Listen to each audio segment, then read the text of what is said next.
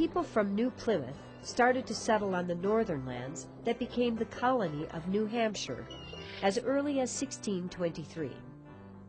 Although 18 years before, a group of English colonists had tried to establish a colony called Popham Plantation a bit further north in present-day Maine, but their attempt failed within a year. The first successful English settlement in this region occurred when Plymouth colonist David Thompson began trading furs and fishing near the mouth of the Piscataqua River, seen here.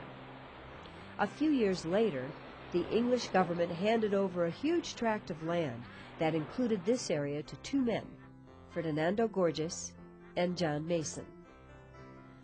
Soon the pair divided the land in half. The land to the north of the Piscataqua River, that is today Maine, went to Gorges.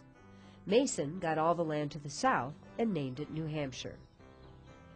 New Hampshire's first town, called Strawberry Bank, grew up along the river a few miles inland from the first English settlement. It became today's city of Portsmouth.